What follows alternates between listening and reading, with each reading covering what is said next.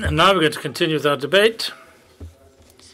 And so we're going to transport 5G. I don't know whether that's the right term, but for that we need infrastructures. And so we're going to look at infrastructures of telecommunications.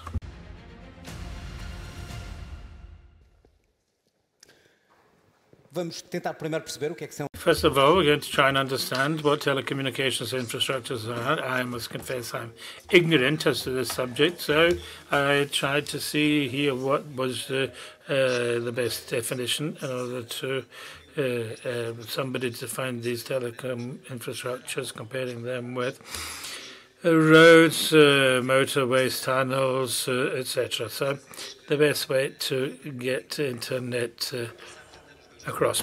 And so I'm going to introduce my guests. It's Nuno Carvalhosa, CEO de Cellnex Portugal, and Paulo Favara, Managing Director of Vantage Portugal. Bem-vindo. Vamos falar em inglês e português. We're going to speak in English and Portuguese. And so first of all, people think of the towers between the different bridges in order to pass 5G. Almost good afternoon, Faria, and allow me to congratulate the team of APDC for the organization of this Congress. So, coincidentally, this is the most important business of us and Vantage. So there is a wide group of different infrastructures. So we can talk about them as the means that house the equipment which per se allow for the transmission of data. So why is this infrastructure so important when we're talking about being online? But we need something physical to make this connection, yes, because the data don't flow on their own. They flow through equipment, and they have to be housed in different types of spaces, and spaces which have challenges regarding engineering and security, which is very extraordinary. Paulo Favaro. Business are we talking about when we talk about telecom infrastructures? Are we talking about towers or more than that? I think we're talking about something really tangible. And one of the reflections that I have coming from the previous sessions, which were fantastic, is that from having the head in the cloud with the metaverse, we're now going with the feet into the ground, talking about something really tangible. So when we're talking about infrastructure, we're talking essentially about, as Nuno said, different type of infrastructure, different type of landmarks, if you wish. We're talking about big towers in the middle of a field. We're talking about infrastructure that is supporting the antennas that is sitting on top of buildings, or we're talking about dedicated infrastructure specific to provide coverage to a shopping mall or to a tunnel, for that matters.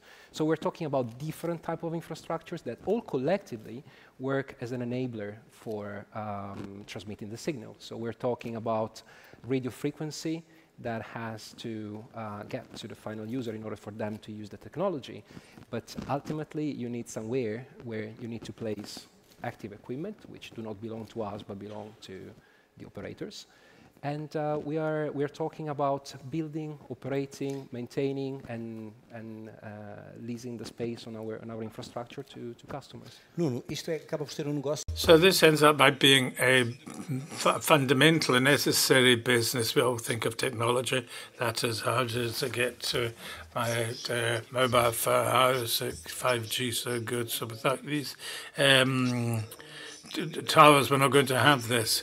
So we can see that this is the foundations of telecommunications we see today. So maybe I can answer in two ways. First of all, yes, in physical terms, yes. We need these are the foundations of all the communication, has already been mentioned. Paulo gave a number of examples here. The equipment of different types have to be housed in different types of infrastructures, but if you like, with the direct impact on the dynamics of the telecommunication sector's activity in terms of acquisitions and infrastructures, telecommunication infrastructures. For example, in Portugal has in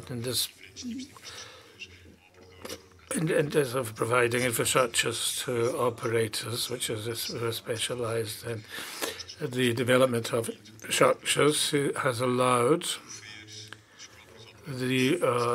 provide the telecommunication operators with an investment that were channeled into more important areas in the terms of quality of service, the differentiation, and the reinforcement of their competitiveness. To give you an example, over the last 3 years in Portugal, and what is the advantage of Portugal in fibre, which was done by Altice Portugal. We're talking about 5.5 billion euros invested in less than 3 years, and during which we had 2 challenging years, which we hope were coming to an end. So why do the operators prefer to submit to you the infrastructures instead of them creating them themselves? Is a question of cost efficiency. It's a question of specialization on the one hand. The question is natural, and it's the awareness that the holding infrastructures is no longer a strategic factor of differentiation between vertical operators, and there's a question.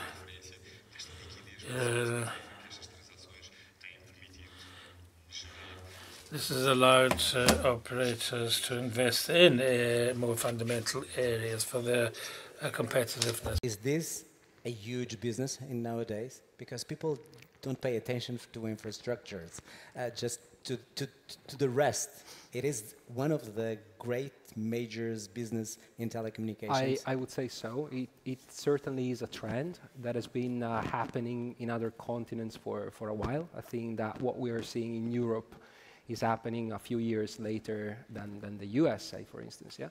So it certainly is a trend. So it's the market is evolving in that direction. So I completely agree with what Nuno was saying about having these specialized players like us, which means that we're going to have a focus on building, operating, maintaining this kind of infrastructure, so that we can free up the operators from this kind of task, and having them focusing on what they want to differentiate them on, meaning quality of service, type of service they're delivering, and so on. So short answer, yes, it's a big business. It's something that is growing. And you've seen a lot happening in the European market. I think Portugal is quite an interesting case, truth being said. But I think that over the past 2 years, you've seen much more happening in Spain, for instance. You've seen something happening in other geographies. So you're going to see more. That's why there is so many mergers and fusions in this kind of business now. It's a market which is pretty alive. Yeah, so it's heating up. It's pretty alive right now. Yeah, it's pretty alive, and you see that. So the reality is that when we started our relatively short history, which was just a few years back, just a small proportion, if you wish, of the overall sites or towers, whatever way you want to call them, were contributed into specialized players. And ever since 2018, that has been happening a lot more frequently. So new players have popped up, new ones have merged, and we'll see what is going to happen. But it's essentially it's a different stage of maturity for the whole market. Yeah, as Nuno said, and correctly so, at the beginning, having a site, having a specific location was the differentiating point for the operators. Now, fast forward a few years, that is becoming less important, so much so that operators had already started sharing the infrastructure one with the other, and it's much better to have players which are focused on this job rather than continuing doing it that way. The way I put it is that building towers was a necessity to deliver a service, yeah, but was a bit of a hygiene factor for operators, whereas for us, it's the main business, it's the core business, and we can unlock a lot of synergies, a lot of and deliver a lot of benefits to our customers ultimately. Nuno, So no, because for both of the businesses, this type of building that makes sense for companies to invest individually or nationally, or is it a business that is thinking more about the continent or more than a continent, worldwide? So when we talk about this is a type of business that will be more effective or efficient when it's more, the more global it is. Well, it is a building that I would say is being explored geographically, pan-European, pan-global. From Phoenix is a case of this. There are other players, which is the case of the specific infrastructure players that operate, for example, in 12 countries. Cellnex, for example, some players of infrastructures that are present in more than one continent. So, if you allow me, let me go back. It's not only, this is the first panel linked to infrastructures in the APDC, and these two both of our companies are fairly recent in Portugal, so perhaps I would just go back and so this is give you some figures. I think that the 4.5 billion euros invested over the last 3 years says a lot. And so in the case of Cellnex, at the moment, we manage in terms of support to mobile networks of 3,000 infrastructures in the countries. This is the main business, but so there's a value chain of infrastructures of telecommunications. Another number which I think is revealing is the fact that since the Cellnex was listed in 2015, it's 115,000 billion euros, I believe the gentleman said. And so there's different types of infrastructures adjacent to this, the main business. And so I'm at the first being rather curious when Rogério put this debate. We said, what is this? And that is why I'm asking questions that for you are more than obvious, but for most of the people here, perhaps they're not. The question of towers. We're talking about towers. Now, in competitive terms, what can one company offer? This is different from the others. What greater speed, more robust, and how does a company become more competitive than another? So I'll ask Paulo in a minute too. So I'm not going to make comments in terms of comparison. For example, if I were a client, what would you offer me? I would say that we have a great zeal in compliance, complying with the contractual obligations, and the operators have trusted in us and the operations that have been made, and they have their needs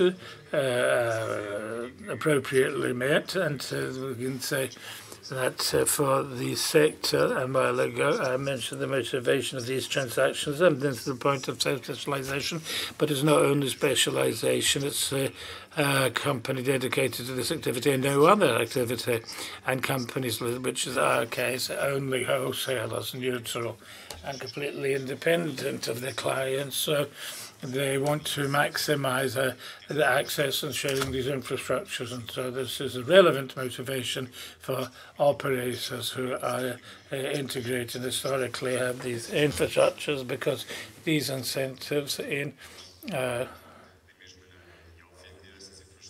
are not found the same way.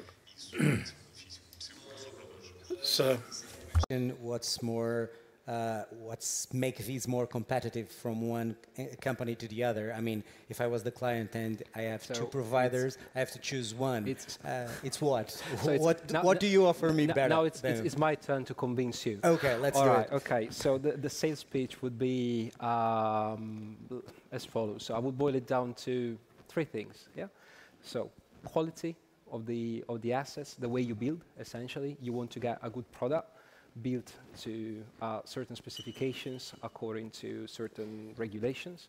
Then the second thing is about the capability to fulfill contractual obligations, not only commercially, but as well from a delivery standpoint, which means essentially making things real, making things happen, and making them happen Fast is important. on time, exactly. Yeah. So I was about to get there.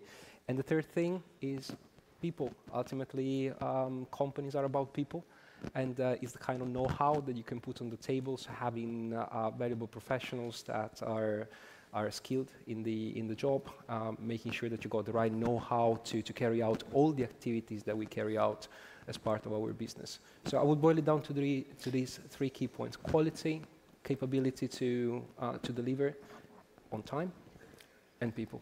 And coverage. I mean, most of the time, I have no signal.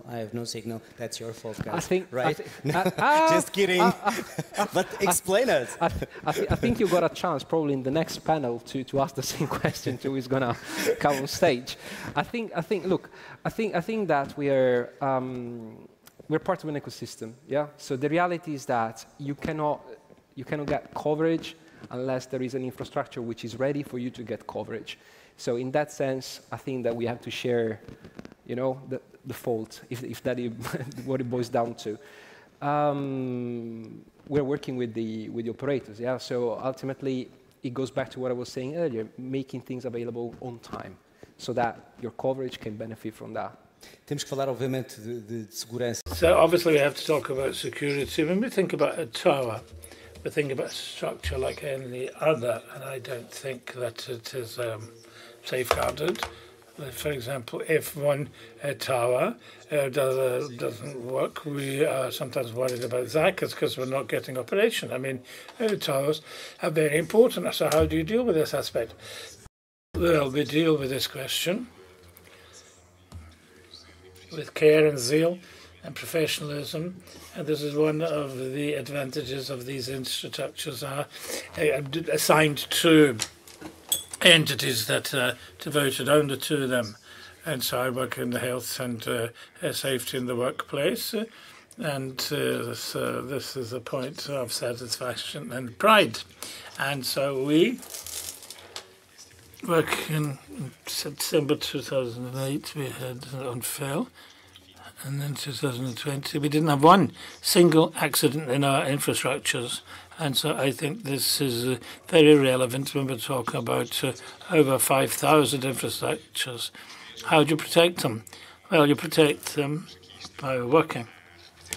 And I'm the representative of many different companies from the wide ecosystem of telecommunications. And nowadays it's quite a far-reaching ecosystems, so to work with the service providers who are extraordinarily professional and who provide these services for, or who have done for quite a few decades in many different geographies. And so if you allow me to ask say something about the coverage, well, there's question of specialization as economic implications. The maximization of share means that the cost is lower because we're sharing costs, and we can create conditions so that in the end of the line, the end clients can have lower prices. And so I can mention the fact that we as TEL has had an advantage for some time, but since we started, we've added another 300 new infrastructures, that were built according to the most demanding engineering requirements, because Portugal is not one of the countries that shares these infrastructures, above a very high level of sharing these infrastructures in Europe, and so part of the infrastructures that exist in the country were not projected according to certain engineering requirements and not built to accommodate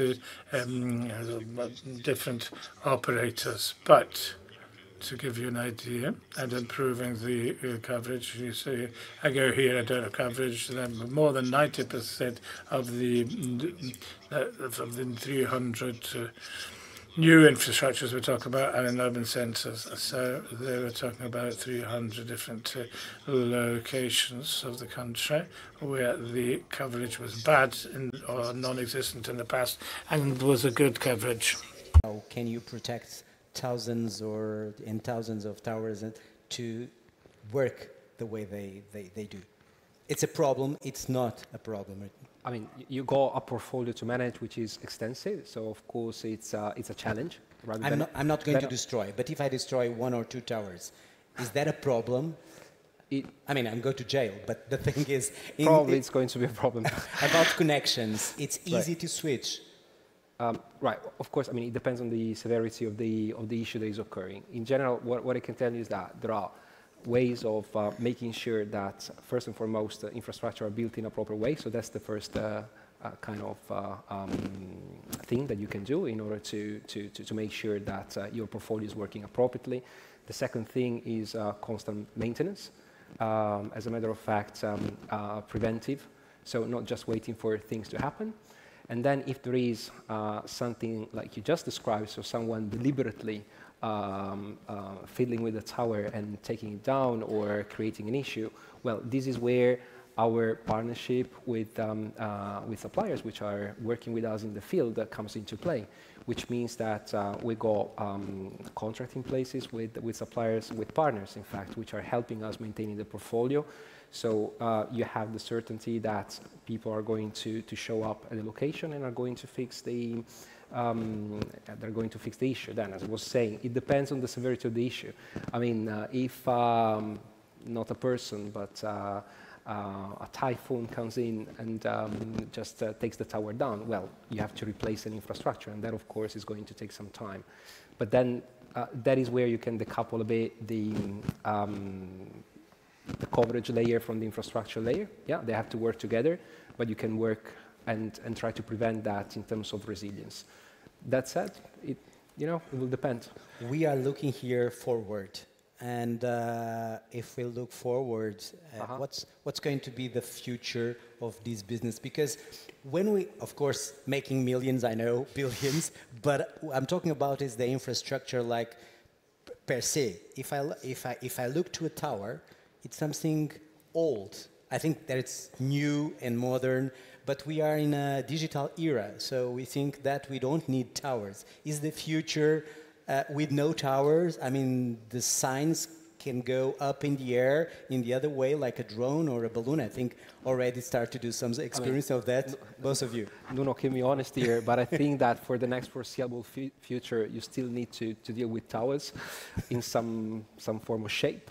So, which means that if we're thinking about the 5G and what is happening, I mean, you will need to make sure that the grid of towers is adequate in order to allow the operators to deploy the 5G in the best way possible. Yeah. So this means that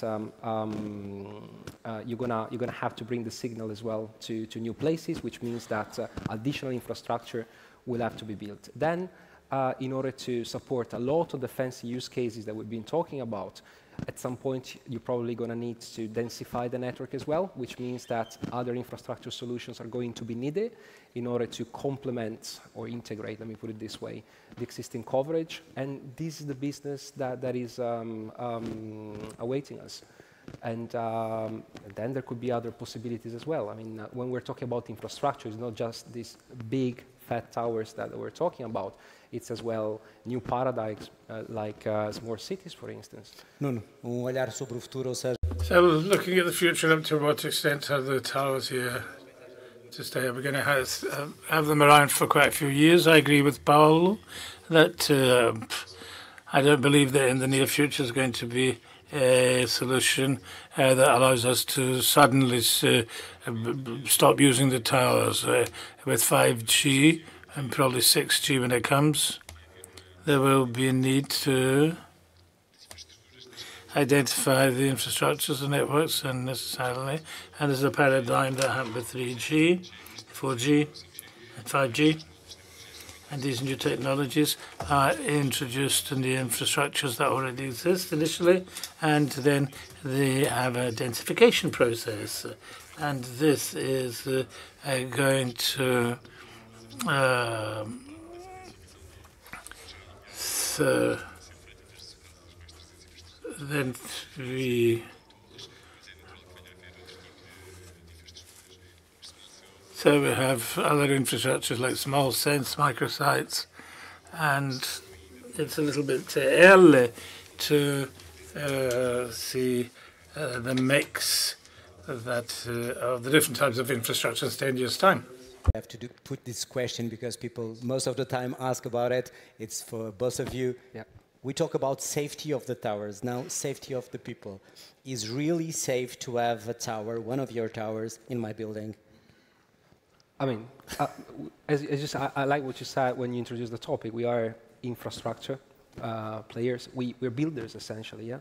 So in terms of civil safety, yeah, so just making sure that the tower is not going to collapse and harm people, yeah, absolutely. I mean, this is what we do for a living, so we're building... We are talking about the waves that people sometimes fear. No. So that is not going to happen. So whenever a new infrastructure is being built, this is undergoing structural and stability studies. And we're building according to health and safety regulations. So in that sense, it's not going to harm anyone. So in terms of infrastructure, you got the certainty that that is not going to happen. It's not infrequent that in order to comply with heavier type of configurations, we have to rethink the way the site is built, and in order to ensure the safety of the people living in a building, for instance. Nuno, a mesma pergunta.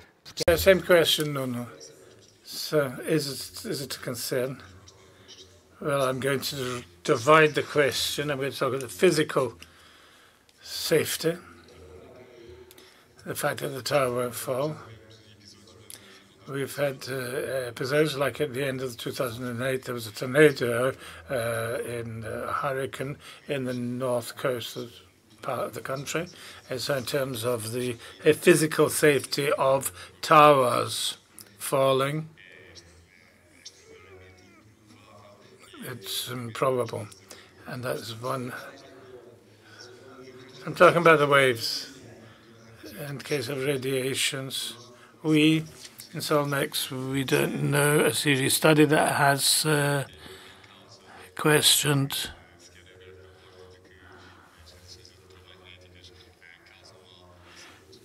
this aspect. And second point, the number of situations that we know about. We've measured radiations further away, closer of infrastructures.